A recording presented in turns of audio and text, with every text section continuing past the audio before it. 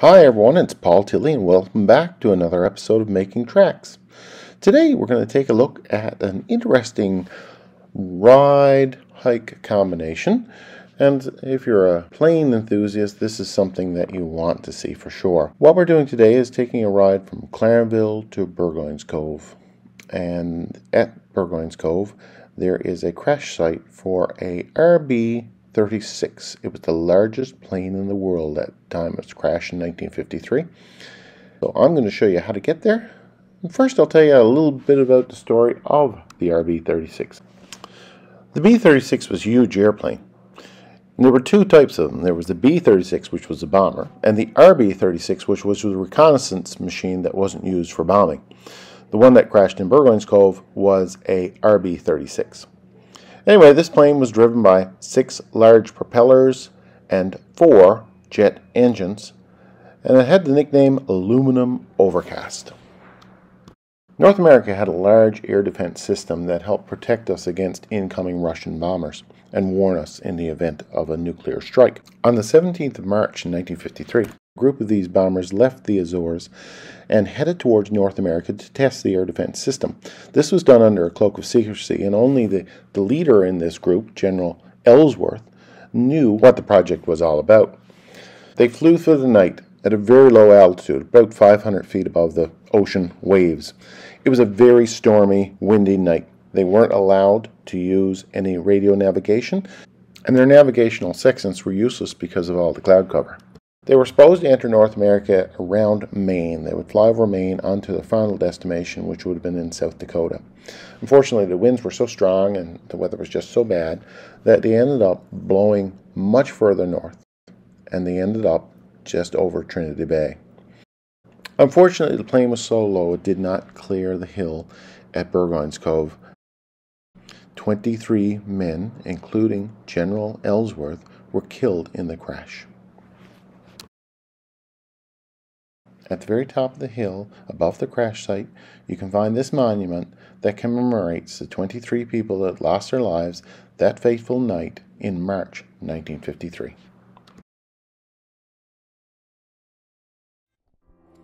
So the first part of the trip is a 27-kilometer trip along the trailway from Clarenville to Lethbridge. It's a well-established path and it's really well graded. There's a couple little spots in it that are got to slow down for, but otherwise it is a nice little trip. So assuming you start at the Shoal Harbor Causeway, you can see here with this very quick view that it's a pretty well established trail. Once you get down to Lethbridge, you've got to go up the side of the highway a little bit, and here we are going up the side. That'll bring you up to the main highway, and then you turn left and it'll bring you to the Dunrovin. Dunrovin, beautiful campground, cabins, everything you'd possibly want is there. Across the street from the Dunrovin, you go down this road. It's the Lethbridge Resource Road. Brings you down 22 kilometers. And that's a nice little road. Let's take it here and you can get a sense of what it's like. Some farms and things along here. Equipment along this road, so be careful. Don't go too fast. Watch out for the dust. Make sure you got your mask on if it's a dry day. But you can see that it's a very well graded, well established road. No problem. This goes down 22 kilometers and eventually meet this intersection. So you'll turn right at this intersection. This will head you towards Burgoyne's Cove. So this goes through the middle of nowhere, really. There's a number of cabins along the way, lots of little ponds. It's nice, again, well graded, well traveled road. Be careful. Yeah, it's twisty turny, so you want to ensure that you're safe here.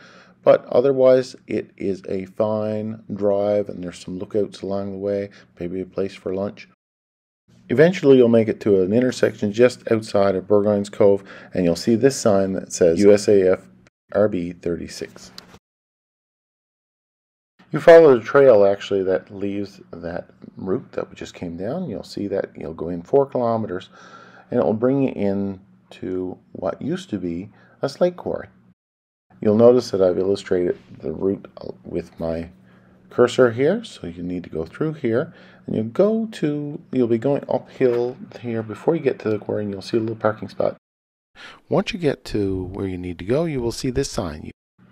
At this point, it's a half-hour walk up the hill to the actual crash site. You start the trail next to the sign. It goes in and goes along fairly level, but don't let that fool you because you have to climb about 500 feet. So make sure you got good footwear and that you're up to climbing, say at 20% grade. There are some seating areas along the way, but not much work has been done on the trail lately, so those areas are getting a little bit shabby. It climbs up through this valley that we're looking at here now. And here we go. We're moving up now, moving up. And as it starts to get higher, you'll see a pond emerge there in the center of the frame. That pond is where you're aiming at. That pond sits about 800 feet above sea level, and the top of the mountain is about 900 feet above sea level. The plane impacted at 800 feet. So had the plane been flying 100, 150 feet higher, there would never have been an accident and there would not be a story to tell. 23 men lost their lives that night, and the site is very much a scene of mass destruction.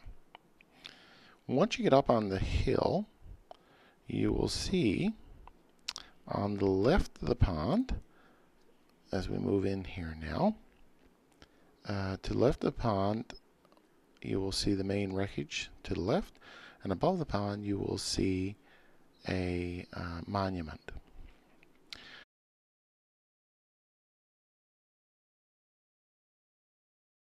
What I'm doing is flying backwards here now up at the top, and as you come up that trail you'll start to see pieces of wreckage. And you can see as we fly over it now, we have a wing component, some engine parts, parts of the fuselage. But the major part of the wreckage is located in this crevice. The tail section of the plane pretty much is the most recognizable part of the plane. And that's where you'll end up. 5113721 was the aircraft number, and those numbers were actually placed there by the Canadian Armed Forces, who put the monument in place about 20 years ago. You've got to be mindful of walking around this wreckage. A lot of sharp aluminum there, and so be mindful of that. But as anyone who's interested in airplanes, there's a lot of very identifiable parts there. For example, right here we have one of the propellers. This plane was unique in that it had 6 propellers and 4 jet engines. So they called it 6 turning and 4 burning. It was quite a large airplane. This debris field runs in through the woods, and there's a trail that leads in through the woods, and actually I'm going to bring you in here now, and you can see various parts and pieces of the plane. There's a turret there.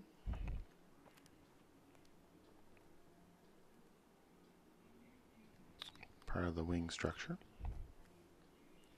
And here is a shock absorber from one of the front landing gears, or one of the main landing gears. As you go even further, there's some parts of the fuselage again.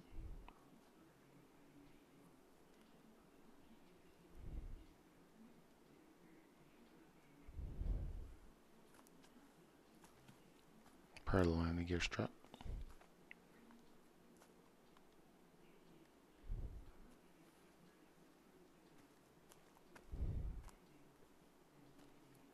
Electrical control boxes.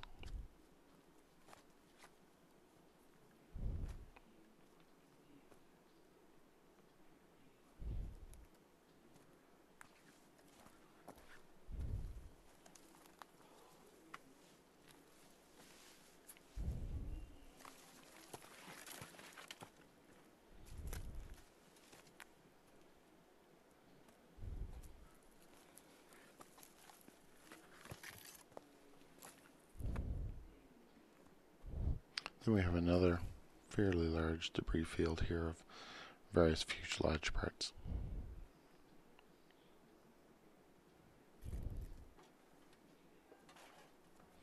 Another turret there. Seems like a section of the roofing structure.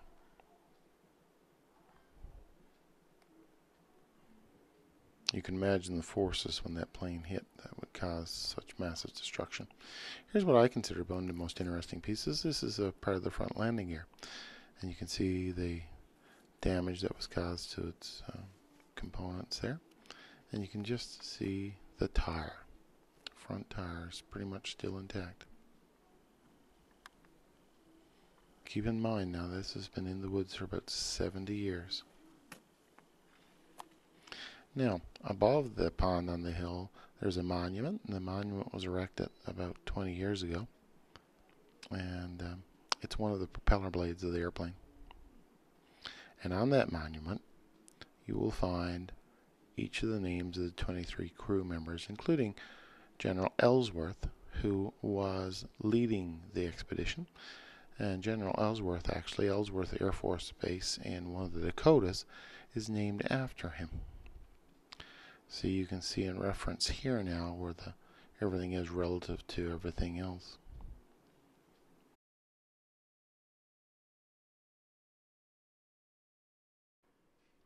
Thanks for watching. Be sure to check out the various links I have below to find out more about this fascinating crash.